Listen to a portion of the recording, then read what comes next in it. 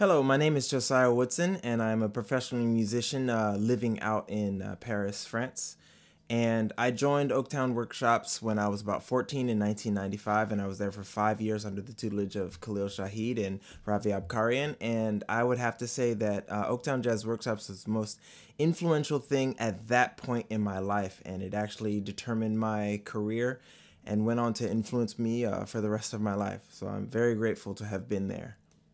Hi, I'm Erica, and I first joined Oaktown Jazz Workshops when I was around 11 years old, and I don't think I could have asked for a better introduction to jazz.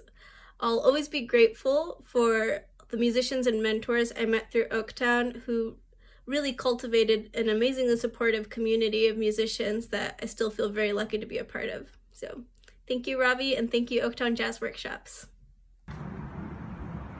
What's up, everybody? This is Kazemde George. I'm here out in Prospect Park. You can see it's beautiful out here today. Got the trees in Brooklyn, New York. And yeah, just wanted to say a couple words about Oaktown Jazz. I grew up learning how to play music. Through all my high school, I didn't have a music program, and that's where I went as my outlet to learn how to play. And to this day, I'm still playing saxophone and working on a lot of the same stuff that we used to practice back over on Alice Street.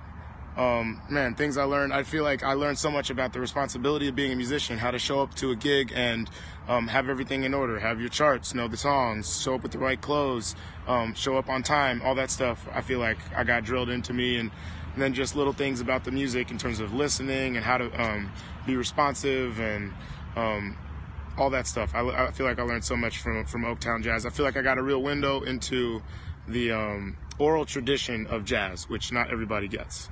So thank you guys, and peace out.